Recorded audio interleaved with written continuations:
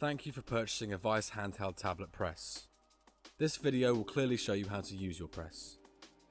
The Vice handheld press has an easy to assemble design, allowing the user to press a variety of different shape and size tablets. To start, take the longer of the two handles and thread into the larger of the two egg-shaped halves of the body, like so. Next, you need to insert the lower pin.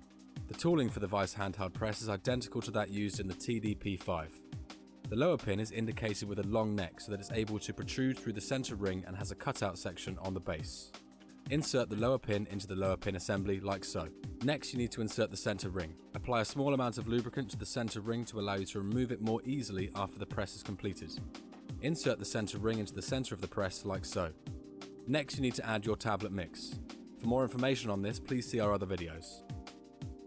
Once you have done this, you need to insert the top pin into the center ring, gently packing down the powder. Next, you need to attach the second half of the pressing body to the press. It is symmetrical and is able to attach in any of the three positions. Lock this into place. Finally, you need to apply your pressure. To do this, start to twist the second handle into the available threaded section. Once you feel it start to tighten up, use the handles on both ends to apply as much pressure as possible.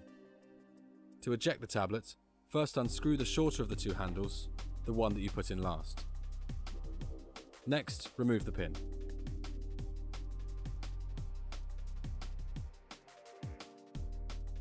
Finally, twist the other handle until the tablet is ejected. For more information on the Vice handheld press or to purchase, please go to www.handheldtabletpress.com.